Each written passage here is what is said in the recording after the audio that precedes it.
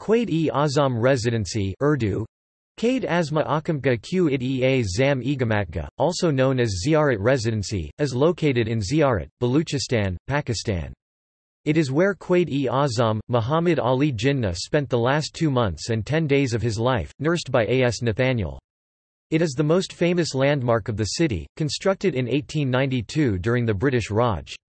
The building is a wooden structure, originally designed as a sanatorium before being converted into the summer residence of the agent of the Governor-General.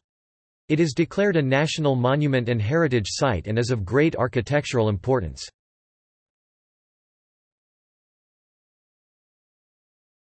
Topic: 2013 terrorism. On 15 June 2013, the residency was targeted with rockets. The wooden parts of the building were badly affected as a result of the attack. Militants belonging to the Baluchistan Liberation Army claimed responsibility. It was badly damaged as a result of the intense attack. However, the government of Pakistan has vowed to restore the site. The residency was also damaged during the 2008 earthquake.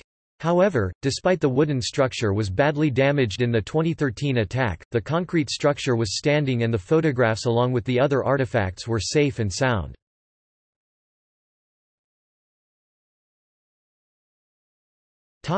Rehabilitation. The reconstruction work completed by renowned builder Nayur Ali Dada and the rehabilitated Ziarat Residency opened on August 14, 2014 by then Prime Minister Nawaz Sharif. The building is now open for all to visit it.